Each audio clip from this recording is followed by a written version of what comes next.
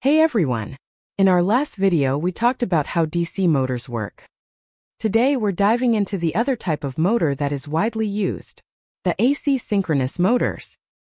You can find them in things like microwave turntables, HVAC systems, and more. So what exactly is an AC synchronous motor? The AC synchronous motor is a type of machine that converts electrical energy from an alternating current or AC supply into mechanical energy. Let's break down how it works. If you enjoy the content, please don't forget to hit the like button, subscribe to the channel, and turn on the notification bell so you never miss any update. An AC motor is made up of two main parts, the stator and the rotor.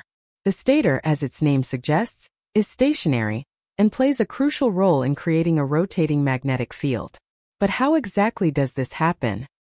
To understand this, let's picture a simple three-phase AC motor with windings labeled R, Y, and B. The other end is labeled R', Y', and B'. Imagine viewing this from the front. It's like turning a 3D motor into a flat 2D diagram. When we apply a three-phase supply, current begins to flow through these windings. Picture it. Current flowing into the screen is marked by a cross, while current flowing out of the screen is represented by a dot. At the starting point of 0 degrees, the red phase carries 0 current, while the yellow and blue phases have current flowing in opposite directions. The positive current in the blue phase flows into B and out of B', while the negative current in the yellow phase flows into Y' and out of Y.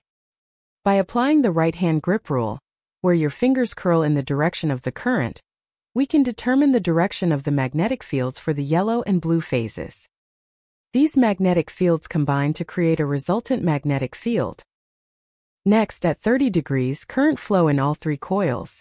Based on the current entering and exiting the screen for each of the red, yellow, and blue phases, we use the right-hand grip rule again to identify the magnetic field directions for each phase. These fields merge to form a resultant field, which has now rotated anti-clockwise. By following similar steps at subsequent angles, we observe the formation of a rotating magnetic field. The speed at which the rotating magnetic field rotates is known as synchronous speed, measured in rounds per minute, or RPM. This simple illustration explains how a three-phase current generates a rotating magnetic field at the stator, without any physical movement. Now let's shift our focus to the rotor. The rotor attached to the motor's shaft is what actually moves and rotates. It gains mechanical force from the interaction with the stator's rotating magnetic field. There are two main types of AC motors: synchronous motors and induction motors. A synchronous motor operates at synchronous speed. This means the rotor's rotating speed matches the speed of the stator's rotating magnetic field. This synchronization is achieved through magnetic locking, where the rotor, acting as an electromagnet, is attracted to the rotating magnetic field of the stator, making them rotate together. We'll dive into this in more detail shortly. On the other hand, an induction motor works a bit differently. Its rotor has short-circuited windings, for example, a squirrel cage rotor. When the stator's rotating magnetic field is applied, it changes the magnetic flux across the rotor, which in turn induces a current in the rotor's short-circuited windings. According to Fleming's left-hand rule, which we discussed in our last video, this induced current flow, together with the stator's magnetic field, generates the torque that causes the rotor to rotate. Unlike synchronous motors, induction motors cannot run at synchronous speed. Their rotor speed lags slightly behind the rotating magnetic field. This is known as slip. This slip allows the stator's rotating magnetic field to continuously cut through the rotor windings, inducing the current and generating the torque necessary for rotation. If an induction motor were to run at synchronous speed, there would be no relative motion between the rotating magnetic field and the rotor, resulting in no changes the magnetic flux across rotor, no induced EMF, no current flow, and ultimately no torque. In this video, we will focus more on the synchronous motor. The synchronous speed of an AC motor can be determined by the power supply frequency and the number of poles per phase in the stator. For instance, let's consider our earlier example of the simple three-phase AC motor stator. In the diagram, we can identify a total of 6 poles. To find the number of poles per phase, we divide the total number of poles by 3 because it's a 3-phase system, resulting in 2 poles per phase. If the power supply frequency is 50 Hz, the synchronous speed of the motor can be calculated as 3000 RPM. Synchronous motors require 2 electrical inputs: an AC power supply connected to the stator, and a DC supply connected to the rotor. The AC supply to the stator generates a rotating magnetic flux, while the DC supply to the rotor generates a constant magnetic field, turning the rotor into an electromagnet. When the magnetic poles of the stator and rotor are the same, the rotor experiences a repulsive force. But when the poles are opposite, the rotor feels an attractive force. This push-pull interaction causes the rotor to lock onto the stator's rotating magnetic field, turning in alignment with it. But wait, there's a catch. Beyond a certain capacity or size, a synchronous motor cannot self-start due to the rotor's inertia, which tends to keep it stationary during startup. Let's assume the rotor starts at a horizontal position, and visualize this with 2 instances. When we first apply a 3-phase AC supply to the stator and a DC supply to the rotor, magnetic fields are produced on both the stator and rotor.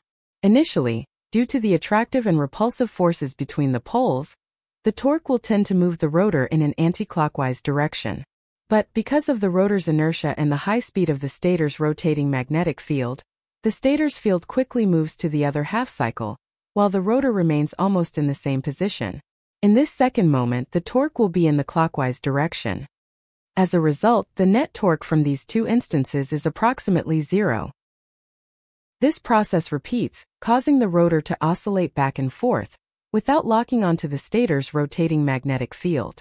This condition is also known as hunting. This is where clever techniques like damper windings or an auxiliary motor come to the rescue. These methods help create conditions similar to those in an induction motor, assisting the rotor in getting up near synchronous speed, before applying DC supply to the rotor. Here's how it works. Extra short-circuited windings are added to the rotor. When the stator's rotating magnetic field is applied, current is induced in these short-circuited windings, generating the torque needed to turn the rotor in one direction. As the rotor's speed gets closer to synchronous speed, the DC supply kicks in to establish magnetic locking. Once this happens and the motor reaches synchronous speed, there's no relative motion between the stator's rotating magnetic field and the damper windings. This means no more current or additional torque is induced in the damper windings, and the rotor keeps spinning, perfectly locked with the stator's rotating magnetic field. Now let's shift our focus to some characteristics of AC synchronous motor. Here's something unique about synchronous motors. They have the ability to control the power factor of an electrical system. A synchronous motor used for power factor correction is known as a synchronous condenser. Its primary function is to supply or absorb reactive power by adjusting the field current of the rotor. To understand this, let's examine the equivalent circuit of one of the phases in a synchronous motor. In this circuit, R1 and X1 represent the resistance and reactance of the stator windings, while R2 and X2 represent those of the rotor windings. When stator is connected to an AC source, alternating current flows through the stator windings. Simultaneously, a field current is applied to the rotor via a DC source. As the rotor spins at synchronous speed, its constant magnetic field cuts through the stator windings, inducing a back EMF at the stator. Here's the key part. By adjusting the field current, we can control the strength of the rotor's magnetic field. This, in turn, affects the magnitude of the induced back EMF and the power factor at the stator windings. There are 3 main operating regions: unity power factor, which occurs when the induced back EMF equals the source voltage; under excitation or lagging power factor, which happens when the induced back EMF is smaller than the source voltage; and over excitation, which produces a leading power factor when the induced back EMF is larger than the source voltage. These 3 operations can also be illustrated through phasor diagrams. To summarize, AC synchronous motor plays a crucial role in power factor correction by providing reactive power compensation in an electrical system.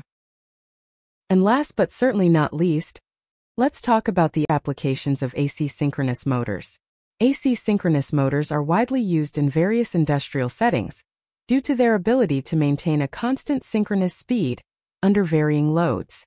They are used in pumps, compressors, spinning and weaving machines, crushers, conveyor systems, and many other equipment. That's it for today's video. I hope this gives you a solid understanding of the basics of AC synchronous motors, their working principles, and their applications. If you find this video helpful, please remember to like, subscribe, turn on the notifications, and share it with others. Thanks for watching, and see you in the next one.